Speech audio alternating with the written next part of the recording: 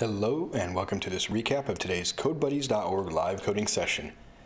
CodeBuddies is a global community of amazing people who help each other become better at software development through conversations on Slack and peer-to-peer organized study groups and virtual hangouts. Today we're working on a relatively new project for the Pacific Yearly Meeting, which is a large group of Quakers in western United States, northern Mexico, I think that's the main geographic area, all the way from Colorado to Hawaii, Washington State to northern Mexico. Pretty big area. And there's a lot of smaller gatherings and groups who all arrive at this annual session. And what we want them to do is be able to register online, pay online, pay for one another's registrations, pay offline as well. We can take checks and cash. So it's quite a complex social system, and this tool is in the midst of it to try to support the process and make it smoother for two main stakeholder groups: the registrants, the people who are wanting to attend the event, and the registrar, who is a person whose responsibility is to make it as easy as possible to attend, help people arrange financial assistance, help people arrange transportation, carpooling and things like that. Make sure they have the right accommodations, make sure their dietary needs are met and medical needs are met, all sorts of things. Registrar has quite a big responsibility, and so they will be one of the main people using this tool on a daily basis. What we've done today is just getting down the road tiny bit at a time, incremental improvement. We essentially defined a data model, part of our data model at least, for a registrant, which is, again, somebody who's going to attend the event. And then a page, for viewing the registrations and searching them, like if I want to see Strand, or I don't have multiple registrations. Let's try to say that. So we can add, and the registration cost was maybe $2.34. And so now we have two registrations. If I want to say, well, let me see all the registrants from the Strand family, and then we can search those. These are all things that Wagtail does for by default for free, just by embracing the platform. I'll show you how that's defined in just a moment. Really, that's the only user-facing feature we were able to implement in roughly 45 minutes. Next weekend, we'll be trying to, again, so if you look back at this YouTube stream for another recap video in about 1 week, you'll see hopefully a little bit more progress. Great, so let's go ahead and take a look first at the data model. Now, at the beginning of the session, we went ahead and discussed the types of relationships between entities, between different tables, essentially, so that we could figure out what the best fit is for our data, and the more specifically, or I guess more broadly, what types of sort of situations we want to be able to support for people using this software. So what we boiled it down to is, in the previous week, we created an account to allow users to register for this, to log into the actual registration portal. So it gets a little bit muddy, but if you can just keep in mind that users are registering to log in.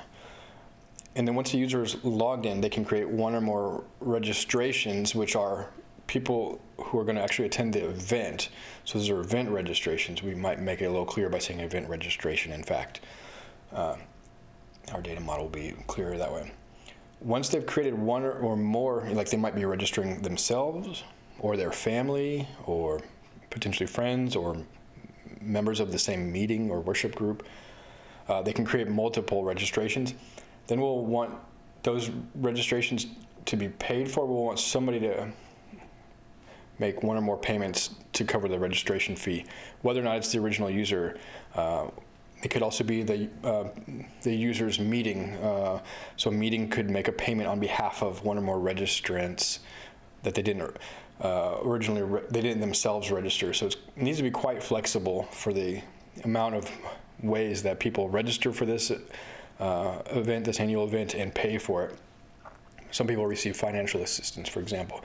So we would have some sort of payment that's a dummy type, so to speak, not a dummy type, but like the type would be, instead of cash, check, or credit card or online payment, it would be financial assistance, something like that. We'll get further down the road in a while, but I'm just kind of trying to explain this. So basically we have registration payments, linking payment and registration. There's multiple payments that can be made against each registration. So each registration can have multiple payments, and each payment can be applied to multiple registrations, meaning a meeting could pay $500 or euros, and 100 euros goes toward, of that payment goes towards 5 different registrants. So they divide it up 5 ways. That's a situation that has occurred in the past and is likely to occur. They want to write one check covering financial aid for 5 of their members.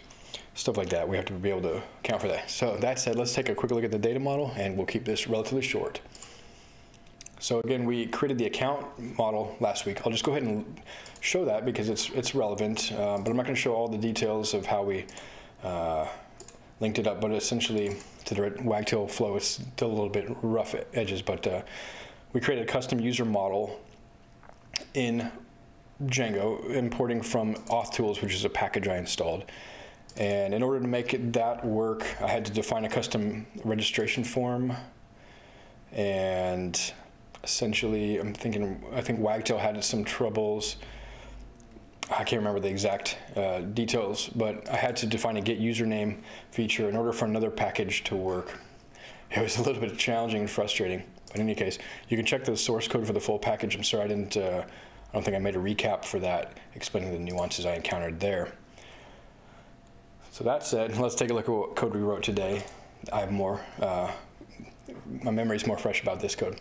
We defined a registrant model, which is again the person who's going to attend the event. The user class is who registers for the website. The basic details for the registrant at this point, just to get something that looks real, we can get tangible feedback from. We're collecting a first name, a last name, and a registration cost. Now this, down the road, will be calculated based on sort of the choices that they make for the registration, particularly the accommodations they need, if they need a private room, or if they can live in they can stay there for the week in a dorm with multiple bunks with other people in the room, or if they need to camp, or if they're just going to commute, if they're not going to stay overnight at all. All those accommodations factors, including, I think, maybe dietary choices, I can't remember, but it all factors into the registration cost. I don't think the diet actually does factor into the registration cost. The kitchen staff just need to know people's registration preferences. So since we're getting a first name and last name, I also defined a full name field so that it will concatenate those 2 strings. That lets us just see them at a glance, and I don't have to write code to concatenate those every place I want to do that. Just a model method. Very cool. The next thing we want to do is get that model to appear in the Wagtail admin. And I actually don't need these headphones because I'm not on the live stream anymore. I'll go ahead and take those off. So we have this nice widget here. Not widget, but a menu item here with an icon. And when you click it, it takes you to the appropriate page listing all the registrants, allowing you to add a new one and search and filter them. We can add more filters along the sidebar, but we will have to take that in stride as needed.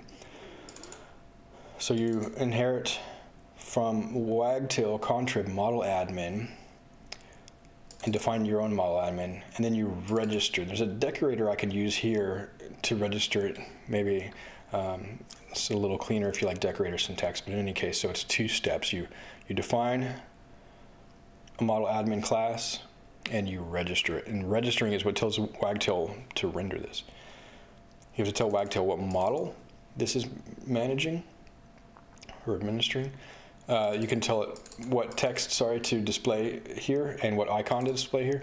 Wagtail ships with a few icons, I think a couple of dozen. You can also add packages like Font Awesome and render different icons. Couldn't get to Font Awesome, Wagtail Font Awesome to work. I kept getting a weird error, but in any case, Wagtail has this group icon out of the box, which is it's appropriate and it's meaningful. These icons help people have an intuitive understanding of what they're looking at, and it adds consistency to use the same word or phrase and icon throughout the user interface. Menu order lets you control things on a fine grain. Putting it 100, it just floated it up above here. If I have 2 items, 100 and 101 would put them in that specific order. I didn't want it to appear in the settings menu, and I am excluding them from Explorer. So if I go to the page Explorer, I can't see any registrants under the Wagtail pages. I can only view the registrants here. When I'm viewing them in this list, I want to display the full name, which is that model method I defined earlier, which concatenates those two strings, and a registration cost, which is a field that's directly defined on the model. So you can see you can do both. Now, however, this search widget search field can only search actual fields that are stored in the database. It can't search virtual fields or fields that are model methods. I think there's a not a pull request, but a support, excuse me, a feature request in Wagtail GitHub to support these sort of computed fields. But I can see that there would be good amount of difficulty there, and probably would be slow. So in any case, in order to sort of allow you to search for a full name, I can just add first name and last name. So if I search another person, it looks like it still finds the record. So for all intents and purposes, that's what we need it to do. Great, that's all there is to defining a model. And these are just Django models that we're working with here. We're not working with Wagtail models. Wagtail doesn't really care. The Wagtail page model does give you some extra bonus features, but we don't need them for our purposes.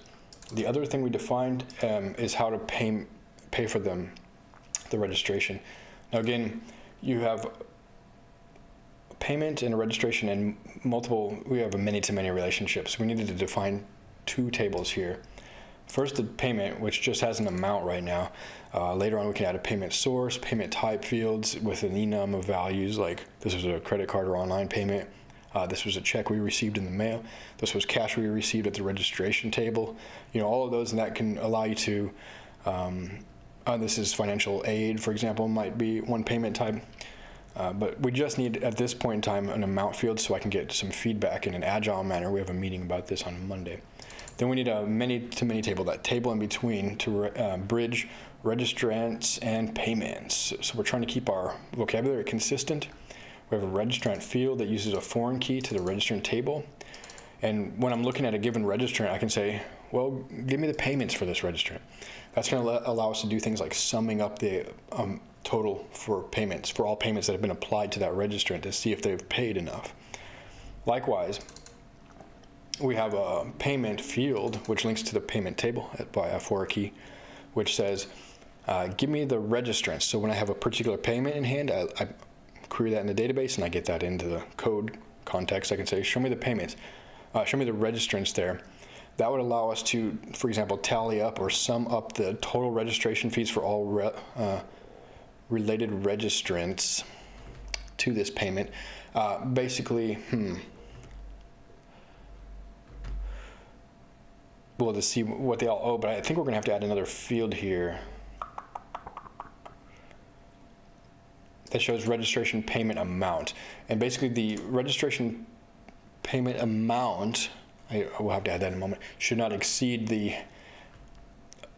total amount for the payment, nor the total remaining registration costs for the registrant. This is where we're going to hit a little bit more complicated code. I'm thinking a little bit ahead here.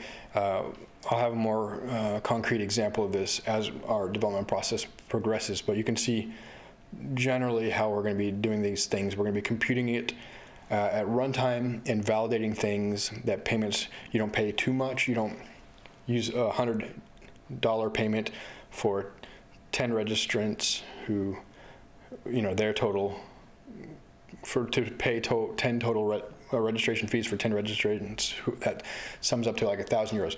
You got to make sure that the numbers mesh up for accounting purposes.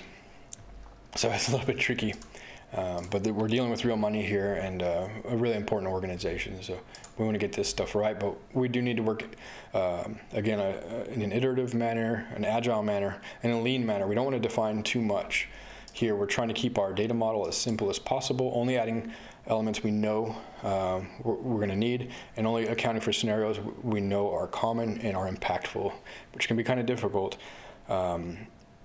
Because it's easy to come up with scenarios that may or may not occur, but it's more difficult to estimate the likelihood of those without some sort of hindsight of you know, observing those actual scenarios occurring in the real world, then you get what's called like a prior probability, and it makes it easier to estimate like how often that's going to happen in the future. And also it's important to estimate the impact of that happening. You know, is it really expensive or costly, or would it prevent somebody from attending the event, for example?